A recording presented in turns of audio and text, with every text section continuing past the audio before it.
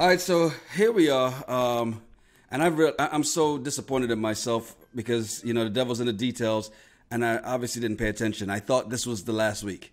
It says the finale. I didn't realize that after the finale, there's a rose ceremony. What the hell? Anyway, we're watching this stupid show because one of us made a deal with the devil and said they wouldn't watch The Bachelor until there was a black bachelor. Enter Matt James, and we're stuck watching this shit show. Yeah. What do you think of today's episode? I got a lot of thoughts about today's episode, of course, as I always do. Of course you do.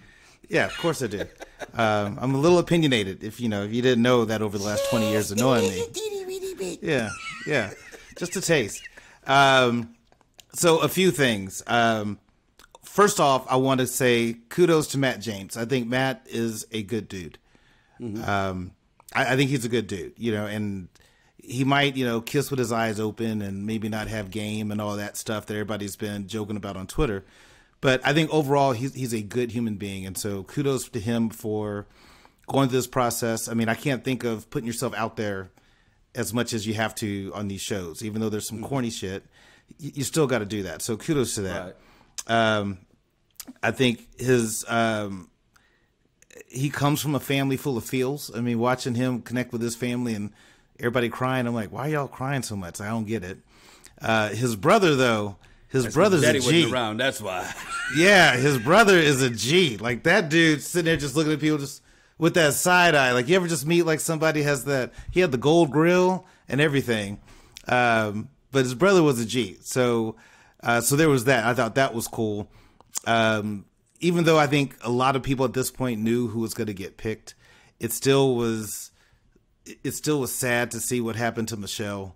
You could tell she was 100% all in. She made the matching jerseys that said, Mr. and Mrs. James on the back of them. It was cute. And the whole time you're like, he's about to crush you right now. And you did this really sweet thing, so that was bad. I said that, he was going to pick Rachel because I was the only one that he said that he loved. But I don't think they're going to stay together. He has a tough time making decisions, and his daddy issues. He's got to have to deal with that shit. So he's going to be dancing on a pole next week, huh? Something. Who knows? Well, if he can do it without like crying, maybe. Hey, give me $1 so I can stop crying. Yeah. Well, he's gonna be like doing lap dances with his eyes open, looking people in the face. Okay, so here's the thing about this. As you can tell, I'm not at home. I'm on the road, and I try to log in and watch the show, and I can't because go, hey, log into your home Wi-Fi, you mother. And the way these hotels are nowadays, you remember how they used to give you that thing that showed you the TV? Yeah. And let you know what's what channel. This one starts at channel 50. So I've scrolled all the way back down to 1. It doesn't work. I haven't been able to pick up the show. So I'll be honest with you, I haven't seen the show tonight, right? But I will say I knew I was right that he was going to pick Rachel. No, you don't mean he was going to pick Rachel. You meant he was going to pick a white girl. That's what you meant. Exactly. Well, thank you. Well, I didn't want to make this about race, but since you want to bring race into this. You've been saying it the whole time. Why is it always about race with you? You've been that way the whole time. And so I'm just like, okay, you felt he was going to pick a white girl. I felt he was going to pick Rachel. So I guess in this case, we are both white. Right. We are both right.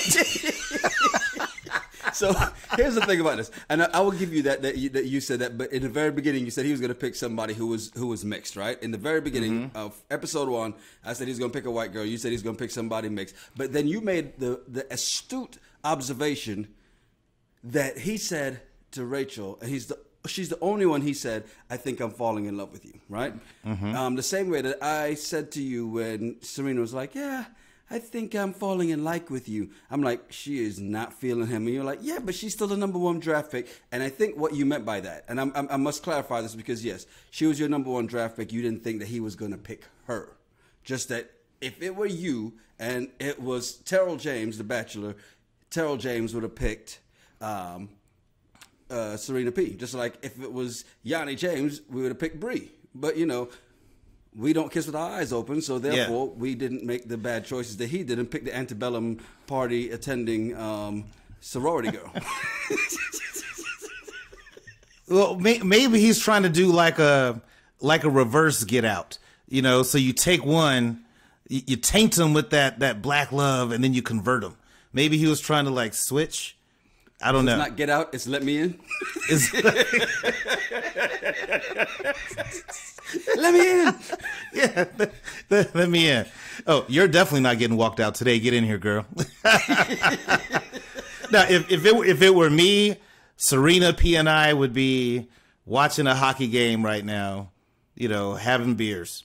If it was me, but he went the route talking that he went. About what you'll be doing the rest of your life. Talking to boot, yeah. Eh? But I think he went with his heart. He chose who he chose, and I don't think it's going to work out.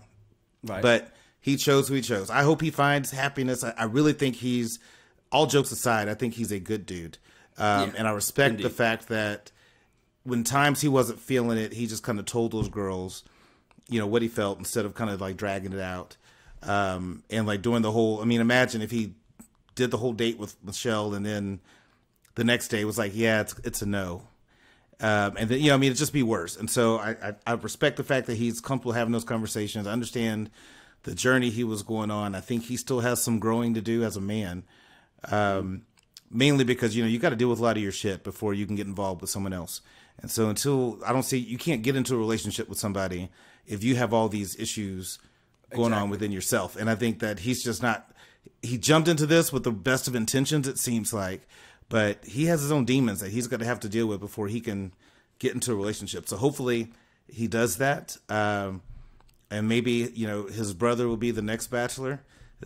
You got to watch the show. The look on his brother's face was just like, it's just the look on his face. You're just like, he's looking at all these girls just like, yeah, you full of shit. But you're my brother, whatever you want to do, you would do, which I respect that, because like if my brother was telling me I'm going to marry somebody that I just didn't agree with, he can still do it, but I'm going to tell him. I'll be like, hey, seriously? Yeah, we know you would do that. Yes, you and I both know you would do that. Keeps it real. You've done that. Not even about marriage, just about dating. I've done it for you. I've done it to you. I have. And was I right? Apparently so, because look where we are today. Exactly. You're welcome.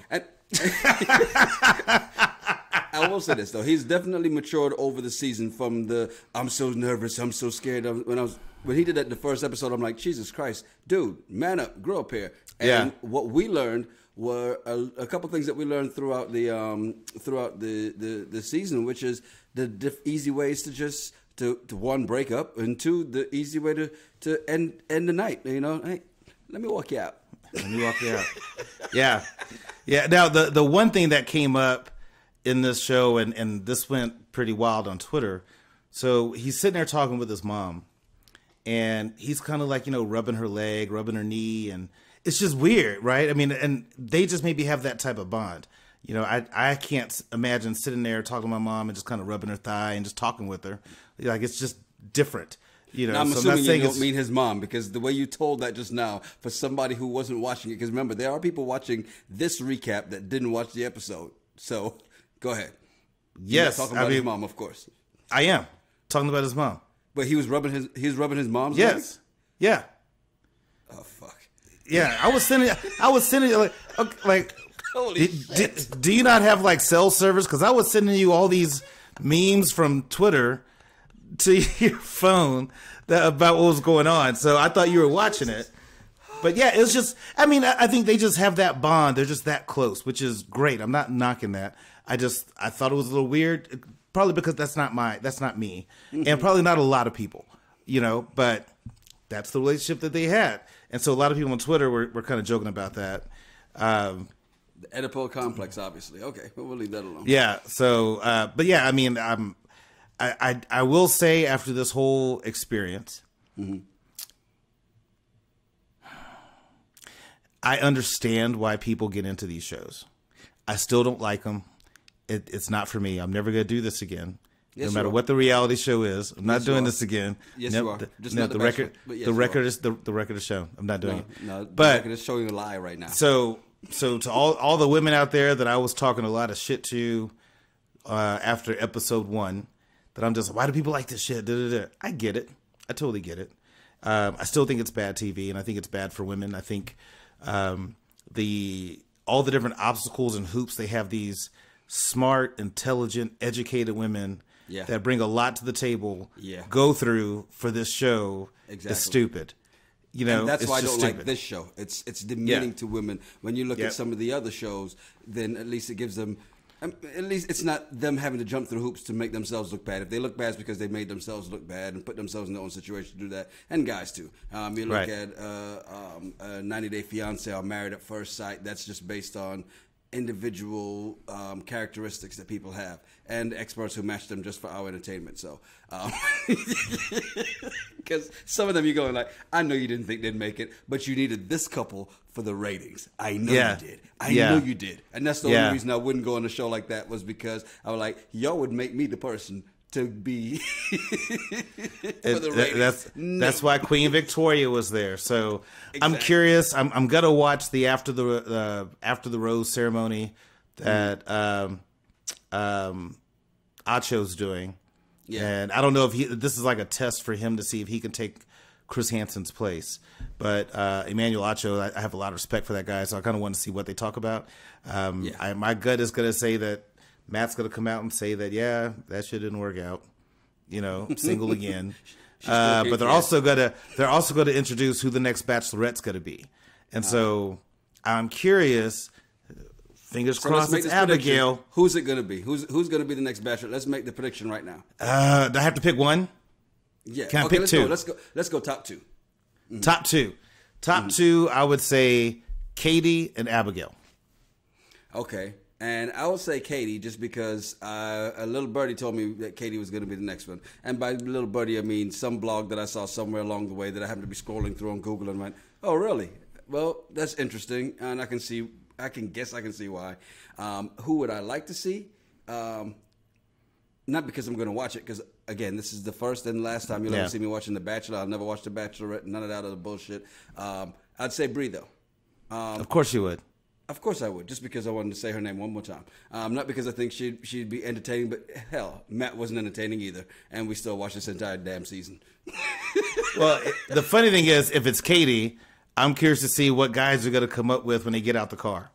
She came onto the show with a dildo in hand. I'm sure they're going to come up with something that's over the top, but I'm not going to watch it, so it doesn't really matter. Come on, Married at First Sight, one time? Hard pass. 90 Day Fiance, you'd be lost. So, Temptation Hard Island, pass. come on. Hard pass. We'll talk about this. Yeah, we can talk about it. And we'll talk about it, then we'll do it. Because you know what? We ride together. God damn it. We die together. Fine. Bad boys for life. We'll be back, God damn it. We'll be back. Yes. I hate you. Yes, I know. I love you too.